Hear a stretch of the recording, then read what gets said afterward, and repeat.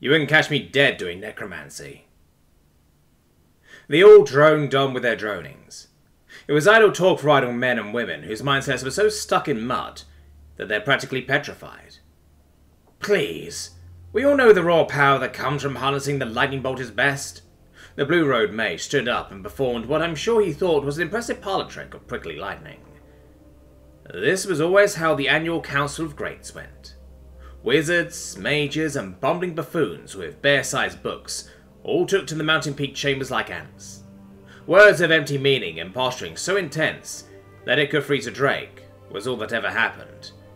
That is until this year. I have finally finished my opus.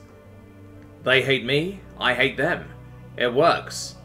I usually avoid my pompous brothers and sisters who claim to seek glory and wisdom. It's a lie. We all know that every one of us seeks power. I was the only one smart enough to chase exactly that. Power. I enter with my usual eccentric look. My hair was a patchy white mess which I refused to cut by sheer principle of the razor-sharp shearing industry being immoral. It's a plague in the working pleb and must be stopped. All the other mages insisted on their ridiculously coloured and decorated robes. My simple white robe infuriated them, especially considering it was smeared with all smatterings of smouldering holes and singed sides. "Lords above!" shouted one of the many fire mages when they caught sight of me entering. "Who let the drunk ogre in?"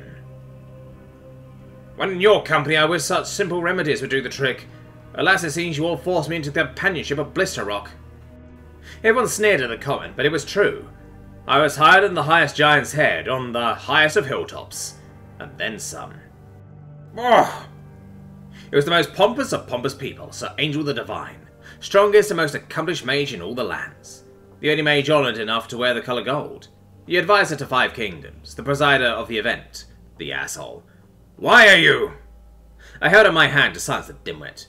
"My name has changed since my last appearance." A sigh of exhaustion rippled through the chambers. They should really try Blister Rock. It doesn't allow such animal limitations to persist. My day from this forth is Atom. Atom? Yes, that's what I said.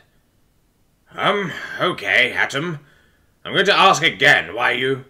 Do you even know what an atom is? Do any of you bat-headed baboons know the basics of what I'm babbling about? Have any of you read the letters I've been sending back about my work? They all looked at me with tired eyes. Am I the only one doing real research or work in this whole damn place? I mean, come on.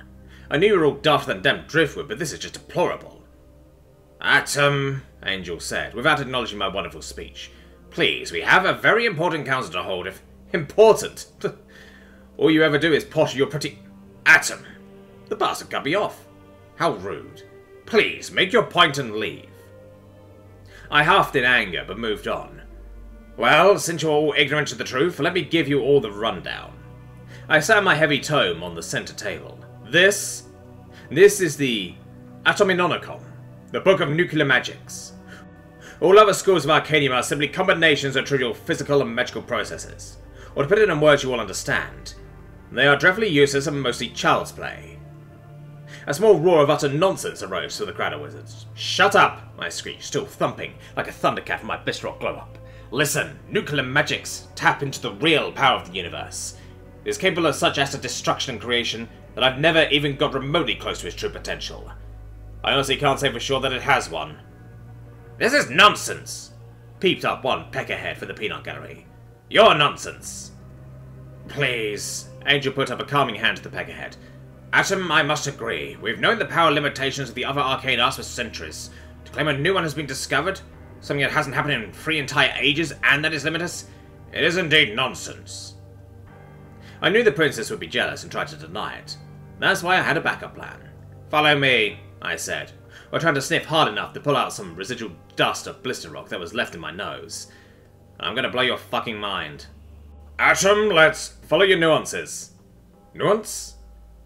I didn't feel like telling them I was dabbling in trying to create new words as well. That's for a whole other council and a whole other mountaintop. We left the safety of the chambers and wandered outside into the snow of the mountain peak. Angel yelled from above the sound of howling wind. "What are you about to do?" "Blow up a mountain."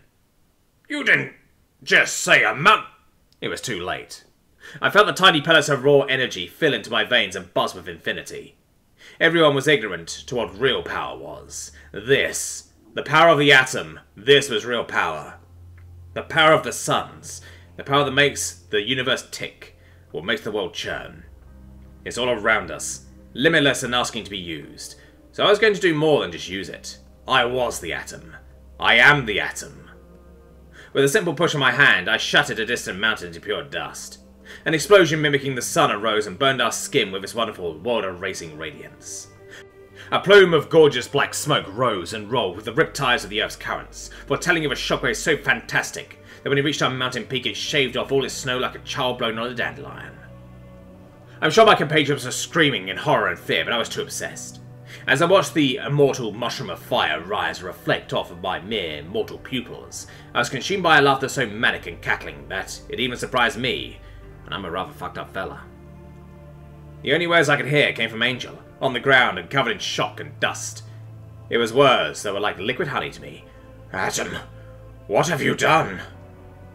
I am become death, destroyer of worlds.